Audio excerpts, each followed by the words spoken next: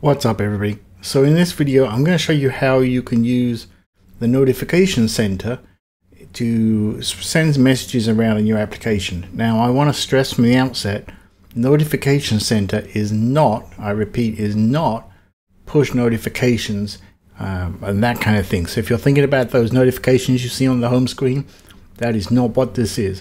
This is about sending notifications around basically inside your code, inside the application, and having various things watch and respond to it. So with that out the way, I've already got a bit of a setup here because I'm going to assume you know how to create at least a basic application. Otherwise this may be a little confusing for you, but let me run through the setup that I've got here. So I've got three labels. I've got a red label, I've got a little black label here, and a button. Now I've also in the code over here, I've got a couple of outlets already hooked up for the text labels. I've got a variable called the count, which is an integer set to 0, and then I have a function set up here hooked up to an action for the button. Now in the view.did.load I've got a bit of a setup prep here because ordinarily I would just make this label blank if you don't want to see it from the beginning, but because I wanted you to see it here, I've got some sort of default text in here. So when the view.did.load happens, the counter label gets set to the value of the count, which in this case will be 0, and the red label text will be set to empty. Now every time you hit the button, what's going to happen is it's going to increment that count by 1 in the variable, and then it's going to update the display of the counter label text, and then if the count reaches 5, we are going to change the text of the red label to say 5. Okay, this is kind of the conventional way that maybe you would do this, or you've seen this a lot of time. Let's just go ahead and run this and I'll just show you. So we've got 0, 1, 2, 3, 4, 5, and then the value is 5. That's great. I mean, this works and that's fine, but the problems you've got right here at the moment is this action for the button, right? It's hard coded here to reference these two labels. Well, what if later on down the road those labels change, or somebody want to do something else, or maybe this isn't incremented by a button. So now you've got to manage this linkage with the code here. And what you can do with Notification Center is you can basically decouple the button and the labels. They don't need to know about each other, okay? So basically what you can do is you can say, okay, these two labels should listen for the value of the count, and when that changes they need to update their display. And then the button doesn't need to know about the labels, it just needs to increment the value of the count by 1. Okay, now what we're going to do here then is we're going to change the code here. We're going to have the two labels listen for a notification that the count has changed, and then the button, every time you click it, is going to broadcast the event that the value has changed. And then for the simplicity of this example, if the value reaches 5, we're going to broadcast an event that says the value is 5. So we're going to go ahead and set that up here. It sounds like a lot of code. It really isn't. Something that I've picked up and followed from other developers is this really good idea of having a struct with notifications in your own notifications that you create.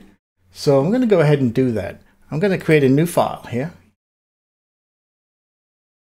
Just a standard Swift file, and I'm going to call it notifications. Alright, so in here what I'm going to do is I'm going to make an extension, and I'm going to extend the notification name because I want a list of names that I'm going to use. So to do that, we just create some variables here. So I'm going to say count did change will be the first one, and that's going to be a notification.name, and then you have to give it a name. So this will make sense when we get to the rest of the code. I'm just going to put the same name here, count did change, and I'm just going to copy that because we want one more. We also want count reached 5. Okay, and again I'll just change it here, count reached 5. Now you can do these in line, but by having them here as an extension is great because it also helps me with syntax completion, as you will now see. So in here, you essentially just list the names of the notifications that you want to pass around, right? You want to listen for and you want to transmit, and that's all that is here. Let's go back to our view controller. And what we need to do now is we need to set up having the text labels listen for those notifications. And then we also need to have the button transmit those notifications. So that's very straightforward. What we're going to do is we're just going to set up here in the view did load. I'm just going to add a couple of lines here. And I'm just going to paste in from my clipboard to save some typing. I'll explain what this is. So this is a kind of a standard setup here. We're going to fill some blanks in.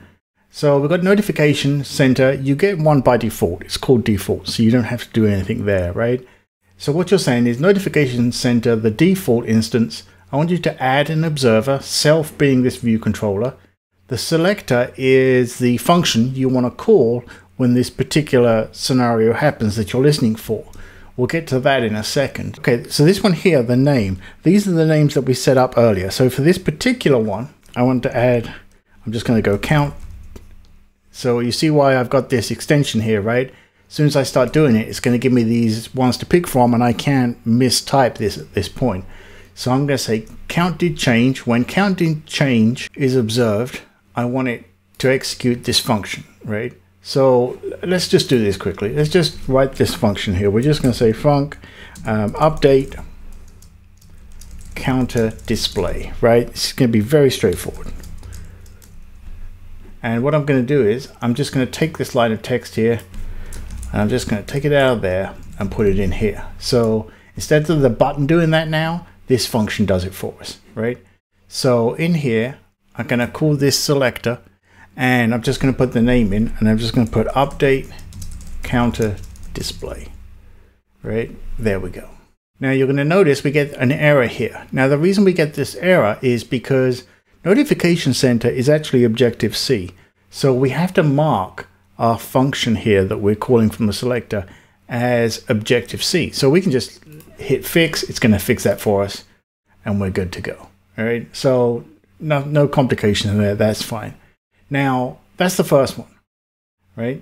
Let's set up the second one as well. So I'm just going to save some typing here. I'm just going to copy this. I'm going to paste it in here as well. But this time around, of course, we don't want count did change. We want count reached 5, okay?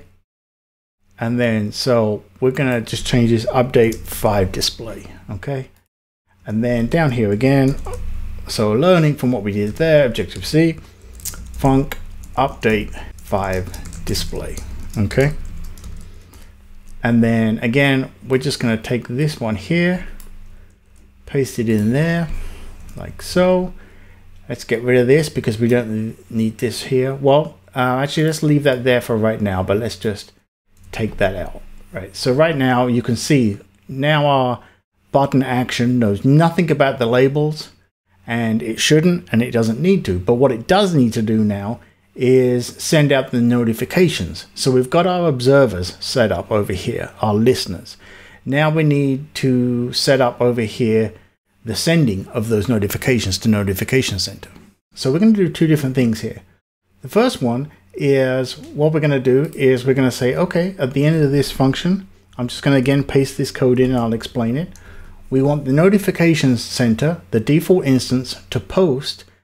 And we're going to want to give it a name here. So we're going to say, again, we're going to put in count did change, right? So now the button is going to tell the Notification Center, hey, the count did change is a thing you need to know about. Then the Notification Center is going to broadcast that out to anything listening, which of course is going to be our text over here. Now, that's fine for the first one. And again, I'm going to put this in here and I'm going to say, all right, but if the count is 5, we need something different, right? So we still need to update this one here to show 5 on our counter, but we also need to display the other one.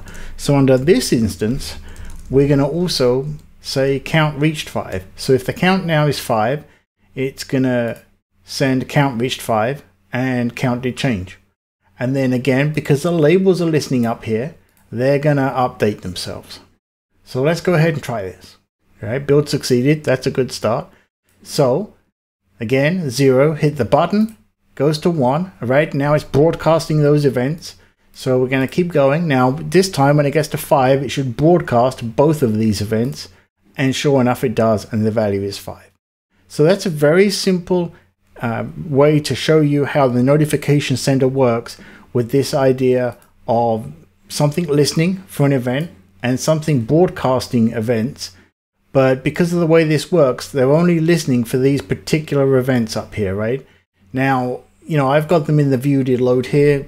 You're going to put them wherever you need to put them for your application. But hopefully this has been helpful. Please reach out or, you know, leave a comment, like, subscribe.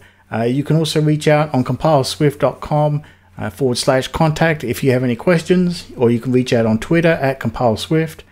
And I would love to know your thoughts on this. This really does help with complex UIs and being able to decouple the various parts. So good luck with it, have some fun, and I'll see you in the next one.